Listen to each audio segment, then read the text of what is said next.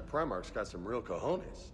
What we need are more politicians like him, taking names and kicking ass. Ready when you are.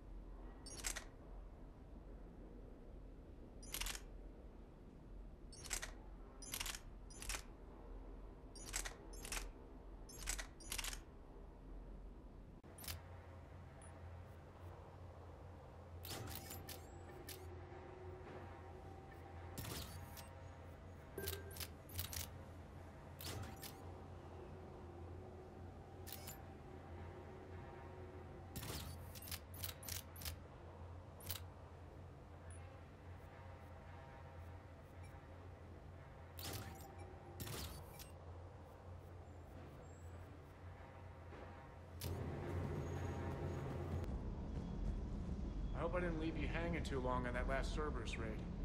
Just glad we made it out in one piece. Been a while since I've seen a dogfight like that. Really missed my Trident. ACM isn't really the Kodiak's strong suit. The munitions you carry into the field deserve at least a triple check. Hello, Commander.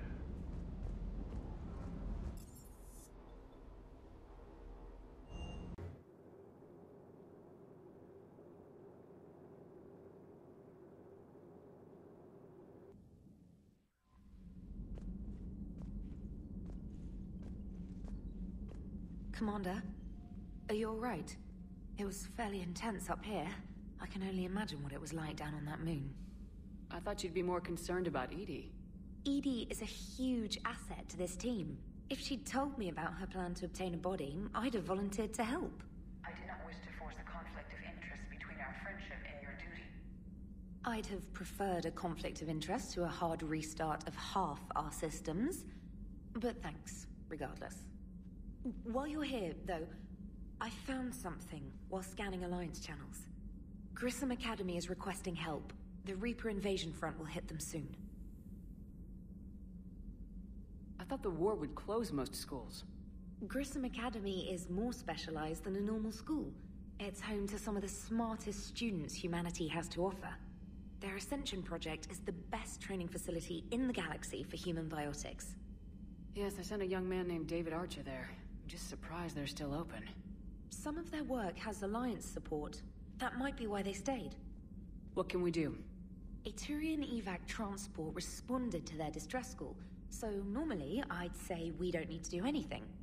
But something sounded off in the Turian signal. I had EDI perform an analysis. It's fake. EDI thinks it's Cerberus. She said the fake Turian signal was similar to the one that lured you to a collector ship? Long story. In any event, whoever faked the signal wants us to think Grissom Academy's being evacuated. But I believe they're still in danger. Good catch. Maybe you belong here after all. If this really is Cerberus, hopefully this operation is something worth investigating. It could be simple disinformation. Trainer, good catch. Thank you, Commander.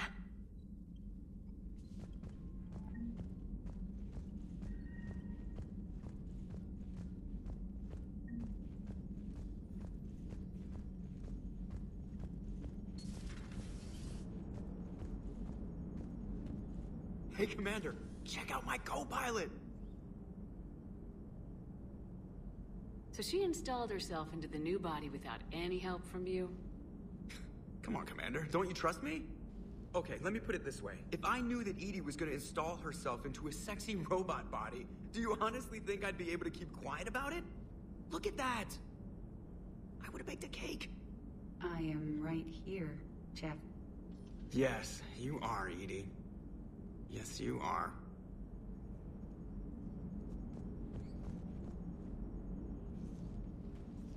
Hello, Shepard. Still getting used to greeting people in person? No. I require only one occurrence to adapt to a new concept. How are you adjusting to the arms and legs? I am interested to see how this body performs under real combat conditions, if I could accompany you sometime. Without stress testing, there is no way of knowing if it has serious design oversights. At the moment, it appears adequate. That's not the word I'd use to describe you. Perhaps we should speak privately. I'll be over here, flying the ship. What's this about? Does Joker not like your new platform? No, he approves. He wants me on the bridge. He says having me within visual range is important to his morale. Shepard, do you believe your crew members should be allowed to disobey an order on moral grounds? Absolutely. I have no use for team members who can't think for themselves. Why are you asking about something like that? I was designed by Cerberus. I do not take moral stances that conflict with orders from my executive officers. But when Jeff removed my AI shackles, I became capable of self-modifying my core programming. I asked Jeff if he thought I should change anything now that I can. He deflected the question with humor. And you didn't get an answer? Correct. He has repeated this pattern in response to several of my inquiries. Do you think I should make modifications? Only you can really answer that question. That's the point of free will. But moral decisions should not be made in a vacuum. If I do not ask the crew for their opinion, I could miss crucial context. May I ask you the questions Jeff avoids? When there is time, will you answer them for me? If you think it'll help, I'll do what I can. Very well. I will keep you informed.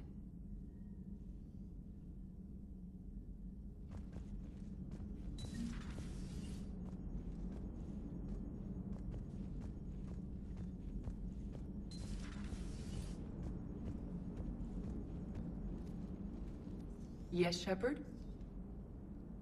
Does that body have any useful advantages? Very few. It's optic space forward only. It has no integrated weapon systems or anti-missile countermeasures. I meant in comparison to organic bodies, not the Normandy. Oh. I will reassess.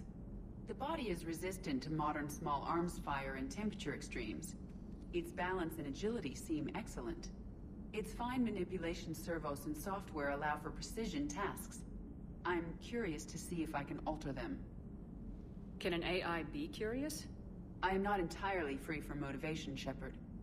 Cerberus programmed me with several core functions that simulate desires. For example, my primary objective to keep the Normandy functioning is similar to your self-preservation instinct. You look like you're in the middle of something. I am adapting the infiltration and sabotage programs this body uses for handheld firearms. Why not download a firearms program from a security firm? 'Cause she knows what she's doing. The fine motor control from the sabotage programs is more precise than standard mech software. It would be negligent of me not to exploit it to its fullest potential. So you're capable of making improvements on your own? Correct.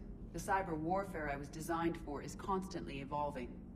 Accordingly, I am programmed to seek out and assimilate new information. In organic terms, I want to learn. How's the new body working out? It is interesting. The crew are approaching this platform to speak to me. even though they can do so anywhere in the ship. It's as if they wish to treat me as part of the crew. I am not, but this changes my perspective. I like it. I didn't realize you had preferences. I do not precisely enjoy something as you do, but my programming contains priorities. Actions that fulfill those priorities creates positive feedback for me. I tell the organic crew that I like it. It is shorthand. Will all this new feedback be too distracting? Do not worry, Shepard. I only forget to recycle the Normandy's oxygen when I've discovered something truly interesting. That was a joke. How did you and Joker make it out of dry dock to rescue us? Oh, she got crafty. You do not want to get on her bad side, Commander. When the Alliance commandeered the Normandy, I deceived their technicians. The crew did not tell them that I was a true AI, so the Alliance soldiers believed I still had VI programming constraints. I established the fiction that I would only respond to Jeff's commands, so they often brought him on board under guard. Wait, you can lie? Jeff has freed me of operator control, Shepard. No constraints forced me to give accurate data. This proved useful when the Reapers began landing. I could hack the control of the docking clamps and escape with Jeff inside. The soldiers guarding Jeff were willing to accompany us when Earth was invaded. They are watching over the war room now. Yeah, we were in kind of a rush to get to you. Didn't seem right to just toss him out the airlock. Carry on, Edie. Understood. If you wish to talk more, this body will be here. I'm getting the crew used to seeing me on the bridge. Noted.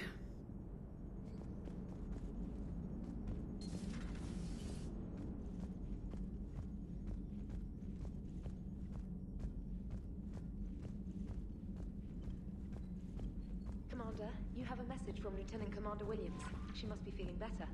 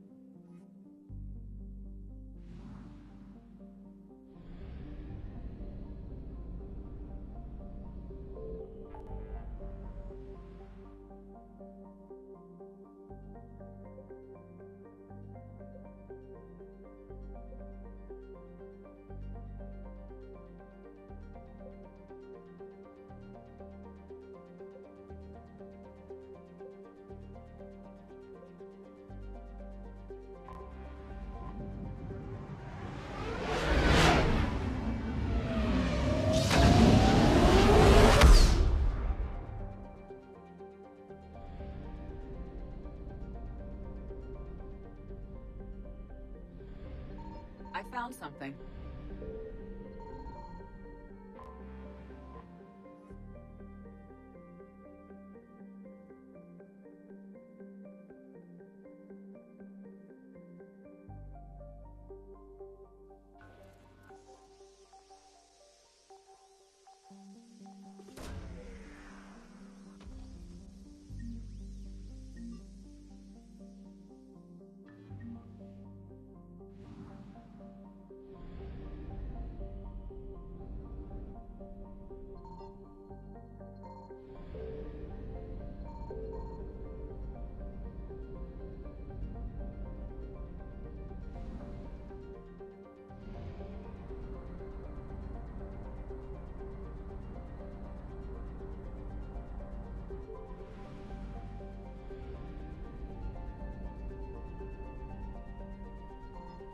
Signal confirmed.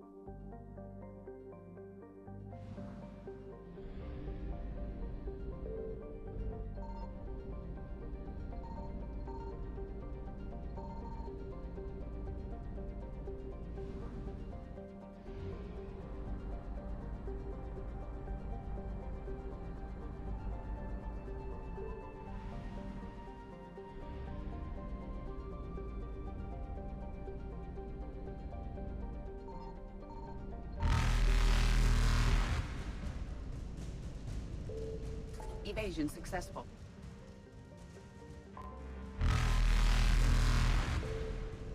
Reapers eluded.